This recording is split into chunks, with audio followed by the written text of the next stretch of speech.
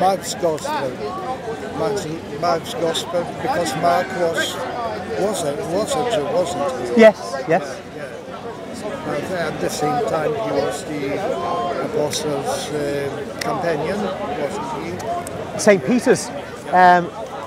Peter's scribe. Some say that Mark was listening to Peter's preaching, who gave this whole gospel when preaching in Rome, maybe at Antioch as well. But he would asked St. Peter if he could write this down so that it's preserved. And Peter gave his permission. And so the gospel came from that.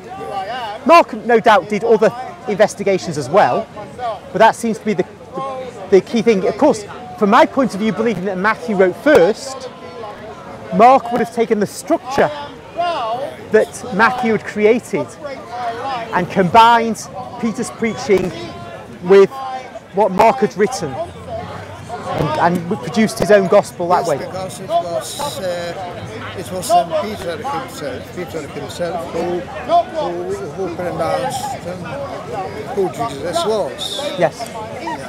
That was the kernel of the relation to Peter. But Peter's modesty meant that St. Mark didn't put in his gospel the section of chapter 16 where Jesus tells Peter, I give you the keys to the kingdom of heaven. Only St. Mark has that. St. Peter was not willing that the Gospel of Mark contains that, because it's making Peter seem more exalted than Peter wanted to seem. That's one theory. Yeah, but that was enough when in St. Mark's Peter says, you are the Christ. Yes, you are the Christ, the Son of the living God. Yeah. That's in Mark, but then Jesus' affirmation of Peter as the keeper of the keys is in